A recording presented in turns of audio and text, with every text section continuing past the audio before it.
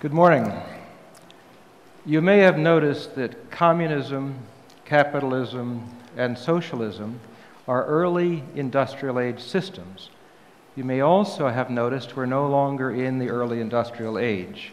And we really haven't done much progress on economics, even though we've done a great deal of progress in technology, as was discussed yesterday. We know that the conditions are changing rather rapidly. In capitalism, you have private ownership. In socialism, communism, you have state ownership. But who owns the internet? The means of production, Mr. Karl Marx, are you listening somewhere? The means of production, before we talked about factories and things like that, but the means of production in the information economy, to a large degree, is the internet. So we've redistributed the means of production before people knew it was going to become the means of production. I know because in the 1980s I was helping put packet switching in the countries, and they had no idea the implications. But today, wealth is increasingly concentrated around the world. Income gaps are widening. Employmentless economic growth seems to be the new norm. Return on investment is bigger on capital and technology than it is on labor. Future technologies can replace much of human labor, as was been discussed yesterday and will probably be discussed some more. Long-term structural unemployment is a business-as-usual, surprise-free forecast. This is serious, because if we have more than half the world unemployed, you have more than half the world in social chaos. That's the direction we're headed in unless we get a little smarter and we self-correct and we improve. So what do we do about this? We review, there's a lot of research going on around the world about the future work, but it tends to be short-term. It's like 5 years or one industry or one country. It hasn't gone deeply into what are the tertiary consequences of economic change and cultural change around the world.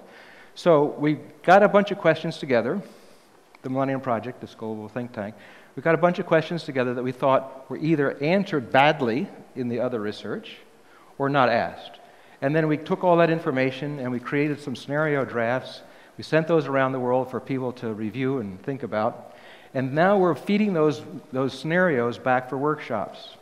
One of the first workshops was actually done preliminarily here in Korea. Dr. Park Young-soo, want to stand up, raise your hand. She did one of the first ones. And there's been others in Germany and Israel and other countries around the world.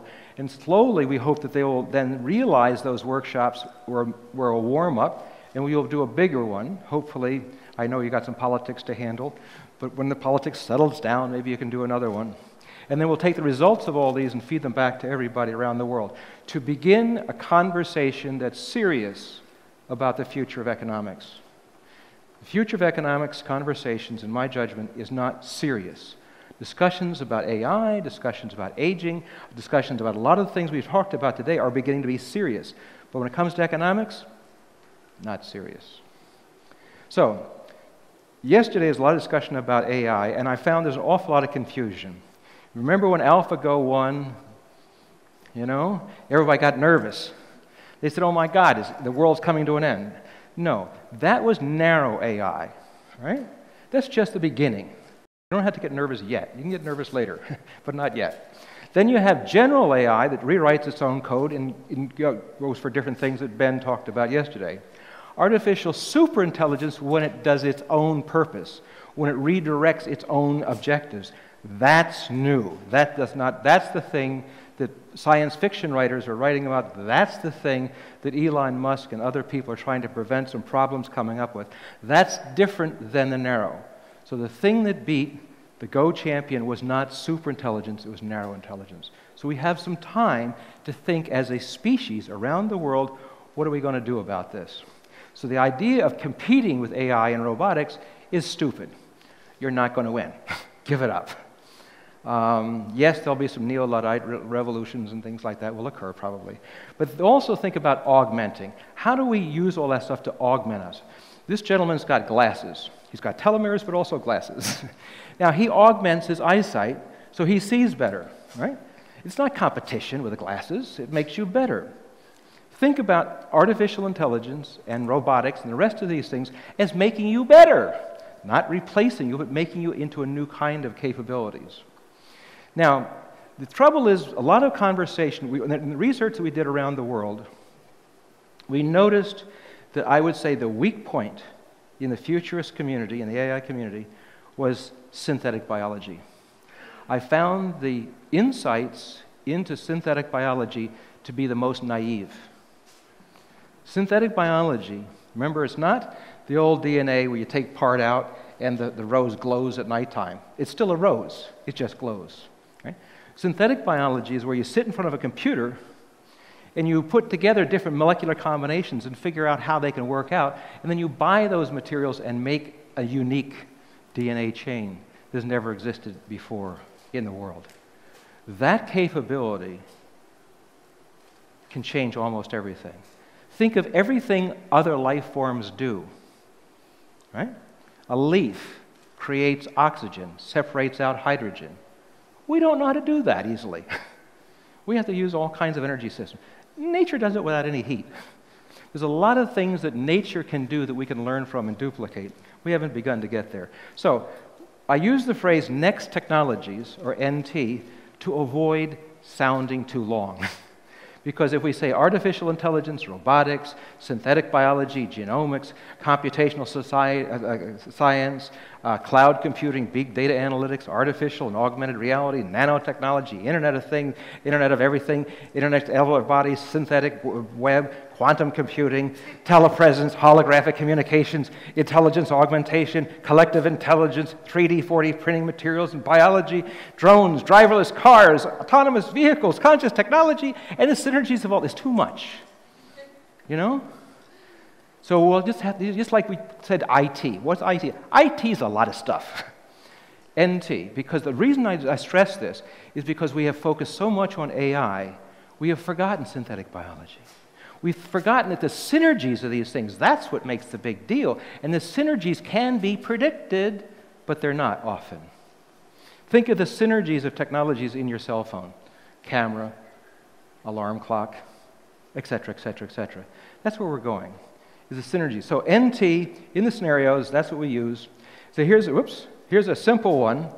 This several years ago. It's the synergies of photovoltaics, robotics, satellites, drones, IT, AI, and genetic engineering, all in one little photograph. That's a lot of stuff integrated in one little thing. By the way, you'll notice there's no people in that photograph. And the production is better than with the people production systems. So global scenarios, one is complicated and mixed bag. That's where you take the trends and you project them out to 2050. That's still a lot of change, because if the acceleration of technology is accelerating, and the integration of technologies and synergies is going on, and the globalization of things is going on, that means a whole lot of change by 2050, but that's business as usual projection. That's where you have good decisions and bad decisions, like today. The political economic turmoil, future despair, is that's where we don't make the good decisions, world does go into turmoil, and we don't want to be there. The third one is if humans were free, self-actualizing economy.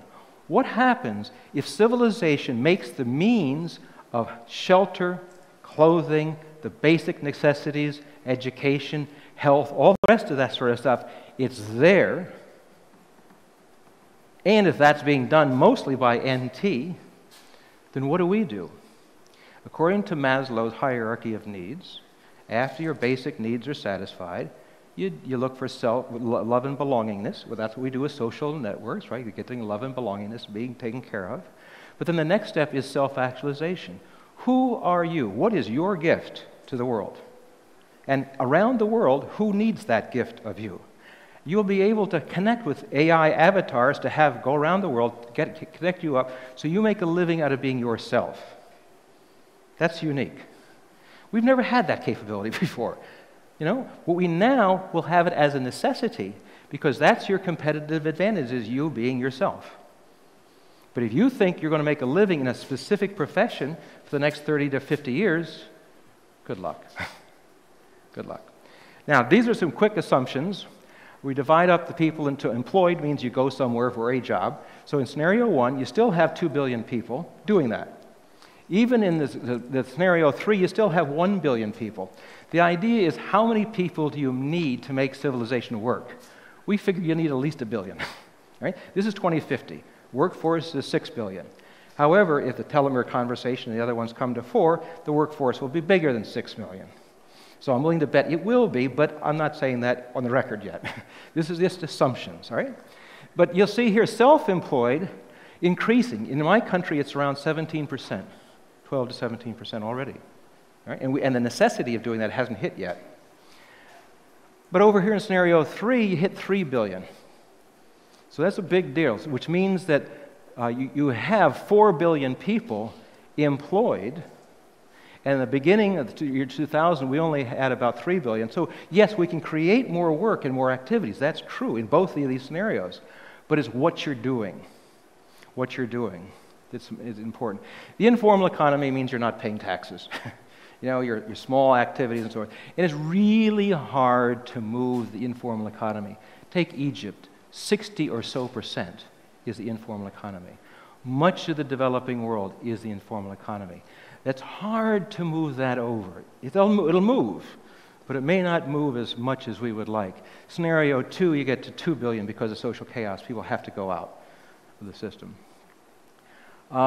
This gives you a little content of it. I'll read. Maybe the translator in Korean can go through that quickly for those in English. Scenario 1, you end up with a world of giant corporations that grow beyond government power. That's a trend forecast. It's not a surprise, it's a trend forecast. Look at how religion organized people to begin with, and then state power grew on top of religion. You still have religion, but it grew on top. Remember Napoleon? He took the crown out of the religious leader's hands, stuck it on his own head. That was that transition. Now we're in the transition between, let's say, China and Google and Facebook, and a little conflict going on. We're moving beyond that sort of stuff in this scenario, but it's good and bad decisions. Scenario 2, you've got problems of decentralization, chaotic situation, new combinations of governments, but an awful lot of militias, terrorism, and organized crime. One of the key variables in these scenarios is how well we manage a global strategy to counter organized crime, because the techniques, technologies, and powers of NT can be good, and it can be the greatest boom for organized crime. Organized crime makes twice as much money of all the military budgets combined. Add up the military budgets, it's about 1.5 trillion.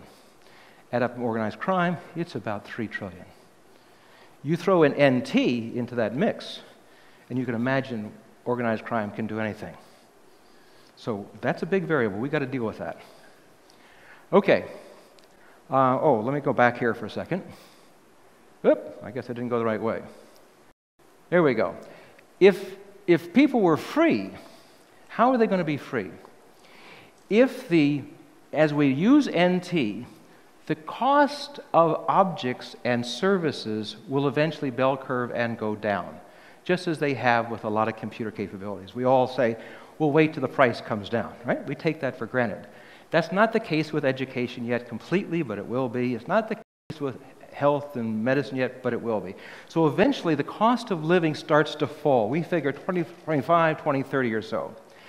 Also, the income that you can get from taxing robots, all kinds of different capabilities. We tax cars, right? It's an income to the state to pay for roads. Do the same thing for the new technologies. Tremendous capability of creating new sources. But there's not that much yet. So as that income goes up and the cost of living goes down, it eventually crosses over. We figure maybe 2030. Also, if general intelligence comes in, we're going to need it because we're going to hit a lot of unemployment fast. That gives enough money, eventually, to have a basic universal income. Right now, it's not cost effective. I have talked to several governments, even in Finland twice, who are doing it next year, an experimental run. No one has given me a cash flow projection. And we should not make a political decision on this until you can see a cash flow projection to show it's financially sustainable. Otherwise, we shouldn't do it. And we should better to wait a few years and to wait till it can work. Because when it can work, then that means you will have the freedom of not being a nervous wreck about getting a job. You'll have the freedom to think, who am I? You're not going to make a lot of money with this, but enough so that you're not thrown in the streets, okay? So you have time to think, time to explore who you are and how to connect with others around the world, time to experiment with this AI avatars that people have been talking about here, how you can use it to find activities for you. So then slowly you can make this transition, and then we have a self-actualizing economy. Now, this is one of the downsides. I don't know how you get around the problem of privacy. I just don't know. Because if you list all the technologies that can evade your privacy and all the technologies that want to safeguard it, it looks to me that you lose. Now, one thing for us to think about, what would it mean if you were in a society that a lot of the things you could hide, you can't? It might, one of the consequences could be a more honest society. Those involved in the Cold War on either side know that their phones were not always secure. So they had to be reasonable about what they said. They were sort of on the record, right? When you're off the record, you can say all these terrible things. But if you're always on the record, you're less likely to say all those terrible things. But that affects your brain. That affects how you are. Slowly over time, it might even make us a better civilization. Who knows? It's a consideration. Now, this is a silly photograph because obviously a robot doesn't pick up a book and read. My point here is that when there's all this discussions, well, will artificial intelligence create a soul, a consciousness, and so forth? That's fine, but it's diverting a serious conversation about what are we going to do about this as an economy, as a culture, as a society. These are the important questions. Because whether it's got a consciousness or not, it's going to act as if it does. Remember, birds fly, airplanes fly. They're not the same. You know, AI learns, we learn. We're not the same. The important thing is, what are the consequences, secondary consequences, tertiary consequences on government, politics, economics, culture, civilization, values? This is the important stuff. Now, in the studies that we reviewed around the world, there were very few that said, here's what you do about it. Almost all of them said things like, you're going to lose so many taxi cab drivers by this year, in 5 years. All right, that's interesting. It's the beginning of some thought. That's okay, not bad. But then they would turn around and say, well, therefore we need more scientists, engineers, mathematicians, and so forth. Okay, that's a good idea, right now. I agree. Do it. Good idea. Good. But not after 2030. After 2030, we figure no matter what profession you're in, you're never going to know enough. Not a chance. You walk into the university, you're automatically obsolete. So you're not obsolete if you get into a self-actualizing economy. So some policies are good to do for a period of time, but then you don't stick with them. All right? So this stuff is good for a while, for right now. But if we think that's the long-term solution, we don't understand what's coming up with NT. Scenario 2, the despair, you got political gridlock. I offer you my country. I offer you your country. I offer you a lot of countries, right? Political gridlock can continue to increase. You know, well, anyway, I won't go into all the politics. That's your business. My business, different deal. But this political gridlock, the environmental stuff, the economic failed states, means an awful lot of migrations. When people migrate from point A to point B, if there are people living in point B, there's going to be conflict of some sort. We don't know what kind of conflict necessarily, but conflict. When you the migrations that you're seeing now from Middle East, North Africa, going into Europe, is a tiny introduction of what happens in scenario 2. We haven't hit the big stuff yet. We haven't even hit the climate change, the major climate change stuff. Failed states can ricochet. The population is accelerating, not accelerating, but the population is going up. The youth bulge, no employment, right? In those areas. That's going to be an awful lot of migrations coming up. We've got to stop that. Protectionist reaction. We're seeing this in my country. We're seeing this in Hungary. We're seeing it in different countries. We're seeing it in England. 3D, 4D printing gets rid of an awful lot of trade. Furthermore, if you do renewable energies, you're not going to have ships going across with oil. So an awful lot of things that you do trade across the oceans, you can make locally. Financial systems cannot support the aging societies, as was pointed out yesterday. If we don't make the old people smart and healthy, we've got financial collapse. That's right. So here in this scenario, we're saying we didn't invest wisely. Remember the question yesterday was how many dollars you're going to have to do it? Well, let's do it. We don't. We got this problem. Scenario 2.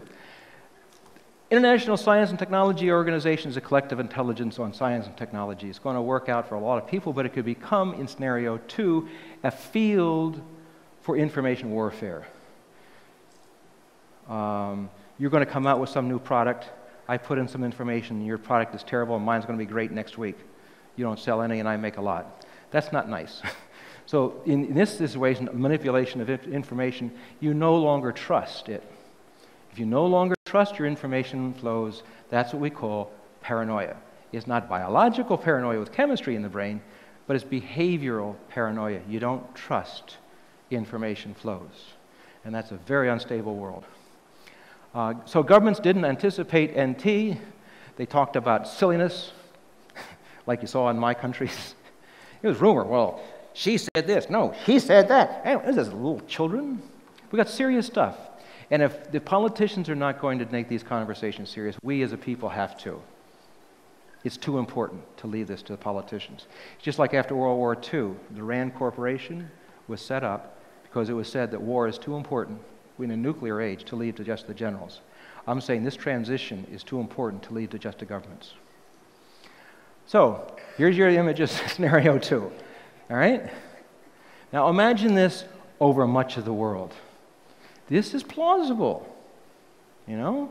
This is plausible. If we continue to be asleep, if we continue to talk about trivia, think of how many words go through your brain each day that are irrelevant.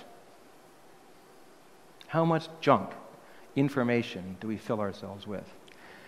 And then you see, imagine organized crime, terrorism, and corruption, synergies among these, running the decision-making system of the world, making democracies an illusion. This is plausible. Scenario 3, self-actualization. Here, governments did anticipate. They did create rolling long-term strategies. You don't make one strategy and you don't ever change it. It's a rolling strategy. You keep reviewing it and reviewing it.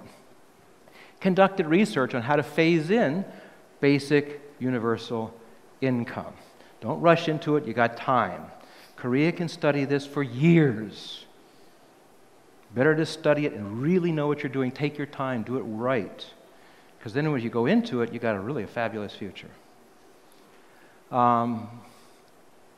Promote innovation and self-employment. You're beginning to do that now a bit. We've got to do that more. Focus on education of increasing intelligence. We know the brain can be brighter than it was when it was born. We know this. We know an awful lot of things about how to augment us to be more intelligent as well as stimulate the brain to be more intelligent. The purpose of education right now around the world is give you knowledge and make you a nice citizen.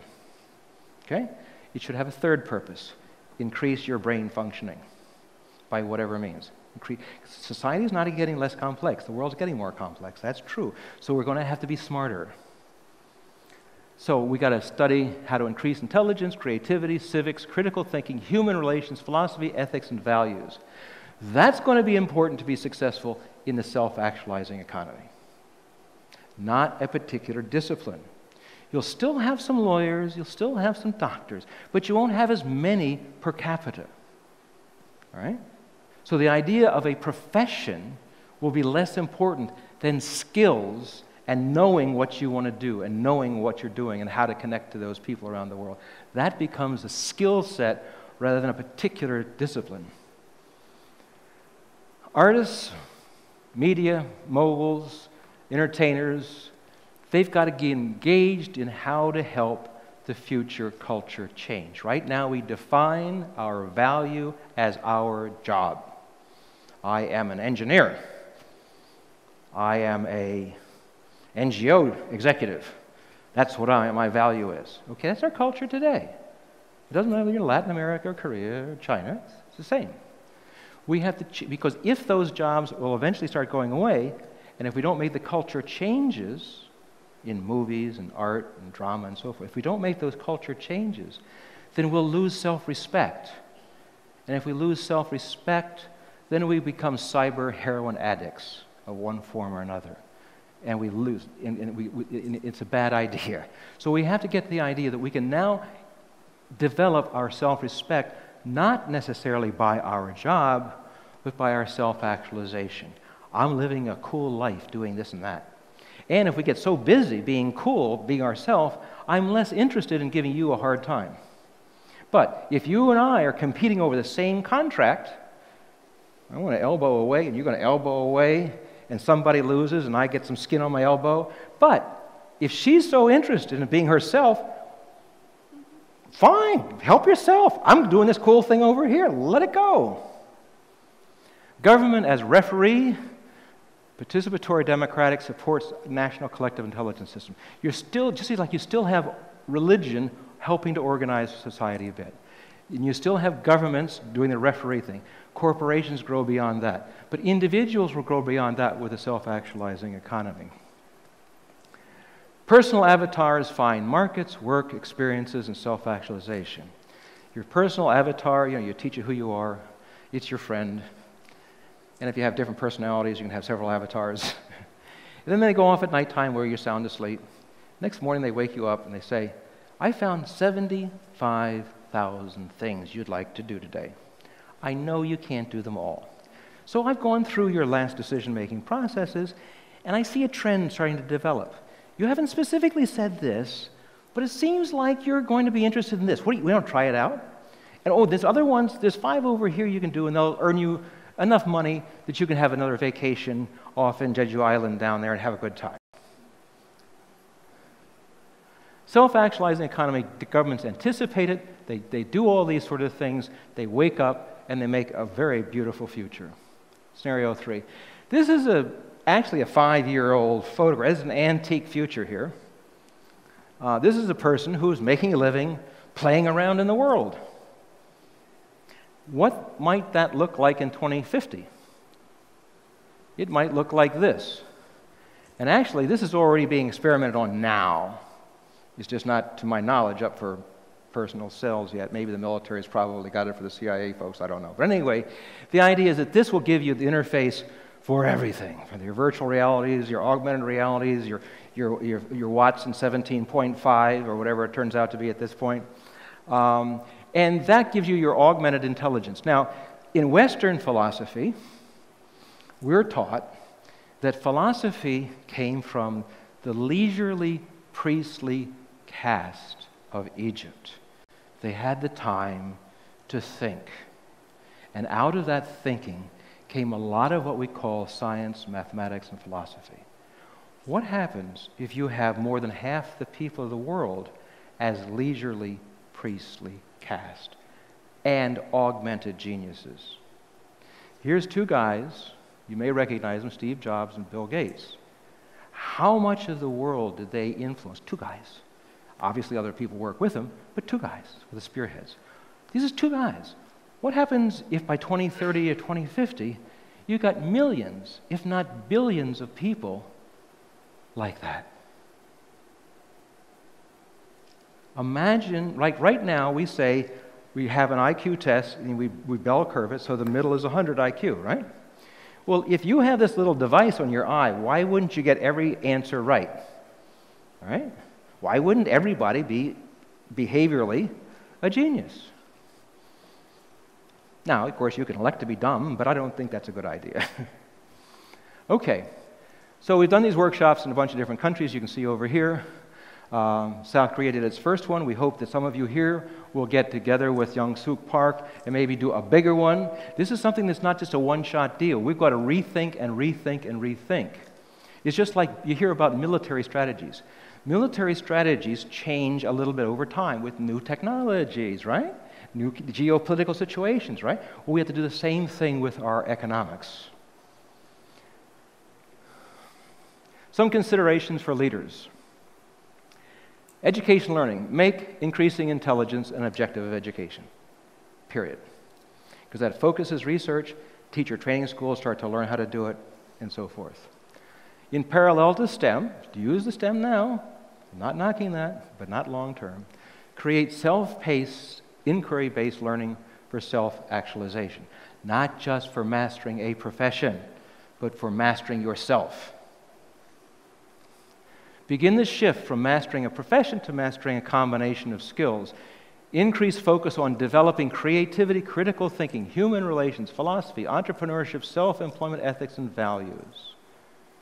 In government, produce alternative cash flow projections. We don't know the truth of the future. Believe me, I've tried to work it out for 40 years now. It's hard to do. But we can know what are possibility alternatives. So we shouldn't have just one cash flow projection. We should have several, based on population and demographics, different assumptions, based upon how quickly NT grows, depend on how the cost of living comes down. Different assumptions. You should have 3 or 4 or 5 cash flow projections and make them available to the whole public so that we, the people, think this through. Work with other countries to establish an international science and technology organization and make it somehow vulnerable, less vulnerable to manipulation. The manipulation will be there, but in the very beginning we have to understand that people will want to manipulate it just like they manipulate anything else. But we've got to design it to begin with to avoid that if possible. Create and implement a global organized crime strategy. As I said, if we don't do that, all that capability we're talking about will be used faster by organized crime than you probably will. Because remember, they got twice the money of military budgets. Let that sink in. This is serious. Add trans-institutional law to for-profit, non-profit. Trans-institution, you can have a trans-institution for increasing intelligence, you can have a trans-institution for beating AIDS, you can have a trans-institution for anything. Trans-institution is you have a board, the people who do the work, and where the money comes from and the value added to all the main institutional categories. You should have some from universities, but not a majority of any one, because universities can be academic. You know, some from business, some from governments, some from NGOs, so that you take the strengths of self-organizing people.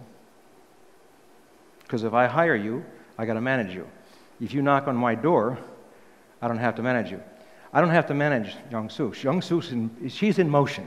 She's going to do stuff whether I tell her to do stuff or not. She's in motion. So we have people who self-organize like this. Because you can't have everybody in your business, right? You want to self-organize. Don't hire, self-organize. But then you take the strengths of each institutional category. That which universities do the best, they do. That which government does the best, it does. What business does the best, the same thing. But you're coordinating. So the business takes the strength of all the institutional capacities without the institutional liabilities. And that makes the Millennium Project so efficient. People evaluate us and they can't believe we do what we do because we're a trans institution. It doesn't exist legally. I mean, we exist legally, but as a nonprofit organization.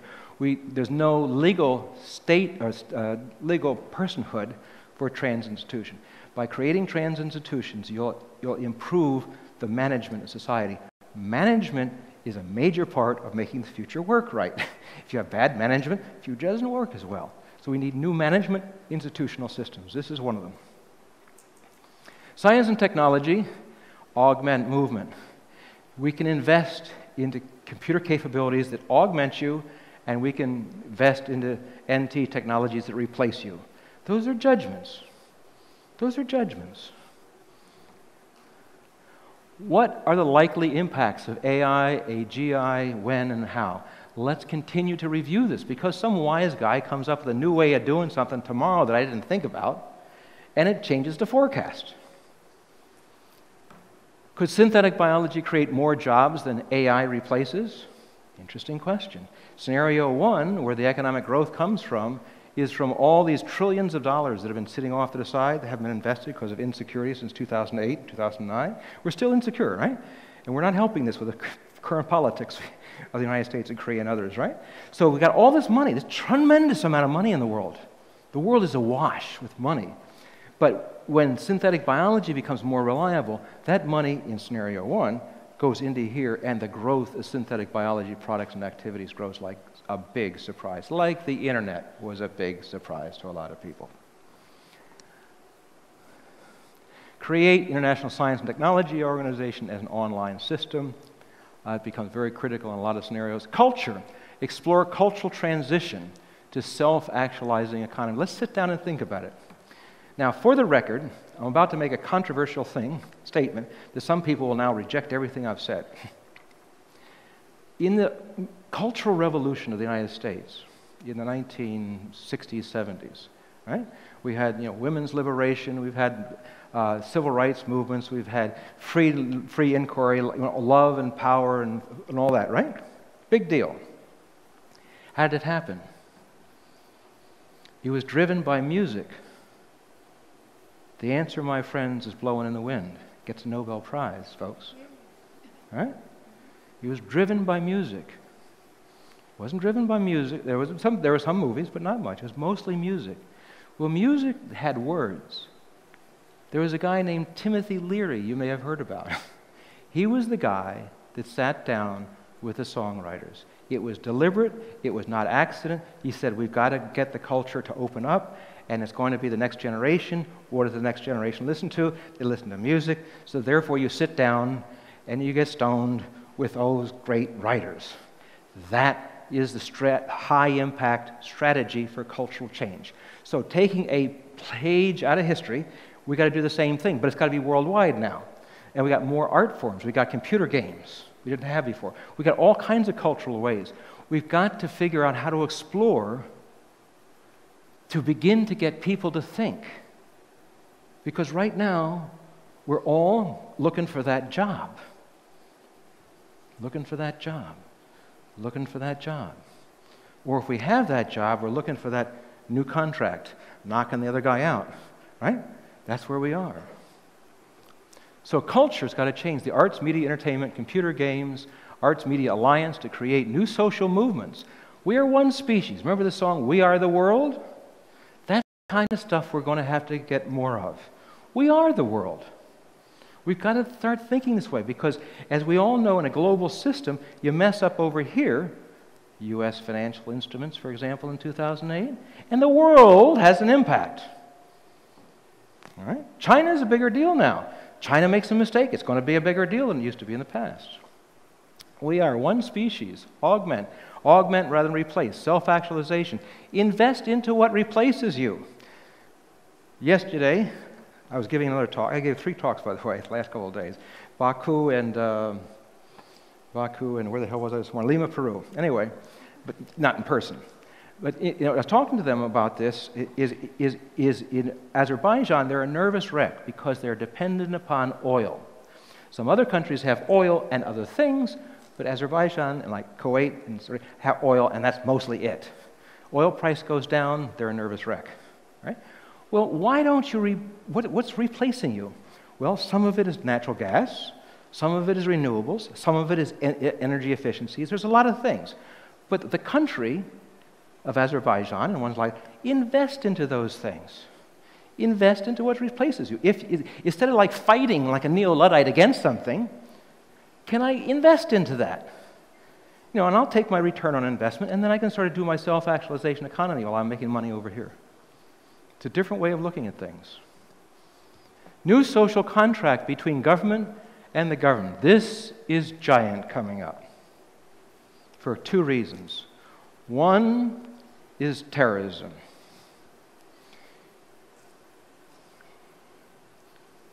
When you have a terrorist group, you can infiltrate, you can have satellite stuff, there's all kinds of stuff you can do. But when you have an individual terrorist acting alone, that's tough.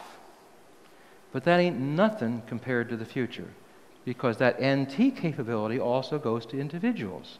An individual acting alone will be able to make and deploy, without any permission of anybody, a weapon of mass destruction. That is a straight trend forecast. Now, there's a lot of work being done on that. I'm involved in it. You can see some of this stuff on our website, and you can contact other people about that. We did some NATO meetings on this last month or whenever it was. But that's a new social contract. The old social contract was, I'll pay taxes, and you make sure North Korea doesn't shoot me. Okay? That's the contract. Now, with this, the social contract means I am a citizen, and I'm going to figure out if my neighbor's doing that. Now, can we do this without turning it into a Gestapo? I don't know. That's what we're working on. Because the front line on this is the individual living in a community. It's not going to be government systems. They can't do it.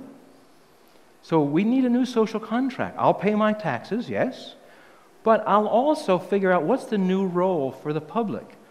The role of the public had no role in the Cold War. You paid taxes, but that was it. And you prayed. There wasn't thermonuclear war with Russia, right? With the Soviet Union, you prayed. But you had no power. In this situation, you do have power. The individual in the community is the front line on preventing single individuals massively destructive. We call CMAD. Now, but that's a new relationship with the government, because we're part of security of the world. It's a new relationship to us to think about. The second part of the new social contract is the economic security. You, the government, figure out how you can make this transition, and I will be a self-actualizing, good-voting citizen and a good person, self-actualizing and so forth. So what's the new social contract? The old social contract was you pay your taxes, and I'll make sure there's rules so you're not put in jail, for doing business, so to speak. We're going to have a new social contract. And we're not going to invent this tomorrow morning. It's going to take some time. We have to think about this. Business and labor, invest into Kickstarter. How are you going to redistribute some of the wealth? How do you prevent the concentration? We now have some means to do this. In this conference, you've got some pretty smart people who are inventing things. They might do it in their company. They might do it as an individual. And if they do, then you can invest into it. So Kickstarter-like democratization of venture capital. The whole world can be involved in venture capital. And if they do halfway decently, then that redistributes the next round of wealth. Create personal AI avatars to support your self-employment. It's going to be hard for you to do it by yourself. I know. I've been trying to do it. More or less, I'm part of a self-actualizing economy myself. No one hired us to do the Millennium Project. Ted Gordon, my co-founder, we just did it. We found markets around the world, and we just did it. We just created it out of pure invention. So more and more people can do that sort of stuff. But having an AI avatar would have made it easier for me. I'd like to have had one. Workers' rights and self-employment. Labor unions around the world have worked hard to give honest relationships between the employer and the employee. If you're self-employed, will there be new problems about workers' rights of the self-employed? We don't know. Got to think about this. Individual augmented genius apps. If you're a business person, think about an app for augmenting genius, and you'll do quite well. International collaboration, again, to create the International Science and Technology Organization. And business schools should teach synergetic intelligence, synergetic advantage, and synergy, as well as competitive intelligence, competitive advantage, and competitive strategy. Right? Now, this is not co-opetition. Co-opetition is where we compete and cooperate two different companies at the same time. That's happening. Right? Any serious business knows this. Synergetic intelligence is what's a new relationship that doesn't exist yet, and we create a whole new relationship here for a whole new kind of market and new activity. We don't teach synergetic intelligence in business schools. And if there is a business school out there that does, I want to know about it. I haven't heard about it yet. But we're going to have to learn how to do synergy as well as competition. Because as the means of production, the means of empowerment get better, the ability for me to elbow you gets rougher and rougher and rougher. I'm not sure I want to live in that world. But those same means give me the ability to seek synergies with you that I didn't have before. Quality versus productivity. The idea of always pushing growth and productivity leads us to the environmental catastrophe we have today. Any further questions? Right. So let's talk about qualitativity, not just productivity. What is qualitativity? Should we teach qualitativity in business schools? What is qualitativity? How do I improve the quality of something? As I said before, you only need so many people to make civilization work. but you need many people to make the quality of civilization worthwhile. Memes and advertisements to create the cultural transition. You can't sell a product without advertising it with some value next to it. You're selling, power or fame or sex or something, and that's how you sell your product. You use it. Well, we could also throw in those new kinds of values in there, so slowly we warm up people into the cultural change that's necessary. Billionaires are beginning to get organized because they realize that as wealth concentrates, the development gap gets wider, their heads will roll, they'll be cut off. History is very clear. History is very clear. And they're smart, right? They didn't get to be billionaires by being stupid. So they read history. They know they have to change. So now there's billionaire clubs are starting to get together. So imagine the big wealth over here and the mass poverty down here. You just got to be connected up. And that's their job, to do that, to save their butts. Global cyber game. We all know that games are participated in more than people read books. As a writer, I find this annoying, but I have to look at reality. So another way of changing culture is changing the computer games. How can computer games help you explore not only how I blow your brain out, can I also explore how I get successful and get all kinds of new credits and new fame and new activities through being self-actualization? Big challenge. New roles for labor unions, the augment movement. They should be pushing the augment movement rather than the replacement movement. The idea with a new technology database is that labor unions, instead of trying to keep your job, they'll try to keep your income. Because if they try to argue to keep their job, they're going to lose, as labor unions are losing. They can win and have new capabilities to say, if you're a business, I might say to you, what are the next things that need to be invented? What are the next things, next skills, and so forth? And then I see over here which ones are going to be laid off first. So those people are going to be laid off first, get the opportunity to get the training for the new capabilities that these people say is going to be necessary. So the labor unions can help the transition rather than fighting it. You can get all this stuff in the State of the Future. I would actually like you to get instead this. I understand that people still want to have books in their hands, but this is a collective intelligence system. This is a collective intelligence system anybody can get access to. It's a subscription service, but we also have free access to some of it. And all the stuff I've been talking about and other stuff is in here. And it gives you the ability to participate. Every piece of information in this system, at the bottom right-hand corner, has a little comment icon. You click that on and you say, that's a cool idea, but in Azerbaijan, we solved the problem this way. There's the web link. Now everybody gets a collective intelligence from that person. You hit comment on the top, you get all the comments on each piece of information. Collective intelligence is when you integrate human brains, software, and information such that every element of each other can change each other all the time. So it's an evolving thing. So collective intelligence isn't a thing, it's an emergent property. And that's what we need for the world. This is a trial one. It's made the most progress so far. Google will wipe us out anytime they want to. But this is where it is at this point, and you can take a look at that stuff. The Millennium Project is a global participatory think tank. It may be the first globalization of a think tank. A lot of times you hear somebody say, well, we have a global think tank too. We're at Harvard. We have one guy from India and one guy from China, and we're a global think tank. The guy in India and China got their PhD at MIT. It's not necessarily a global think tank. Here, the global think tank idea is you leave people where they are, and you pick the brains. So I can send out a note, who knows the most about energy? It goes to Dr. Park Young-suk and the other 59 node chairs, and their team pick who knows the most in business, who knows the most in government, who knows the most in NGOs, who knows the most in universities. So it's a global brain-picking system, and then we take the information and we give them back to everybody. Then Dr. Park takes it, puts it into Korean, changes what she likes, and then sells it. All right? That's okay. So you get the benefit of the whole world into those books. It's not just a Korean study. Right? We have nodes in Tehran, Iran, and in Tel Aviv, Israel.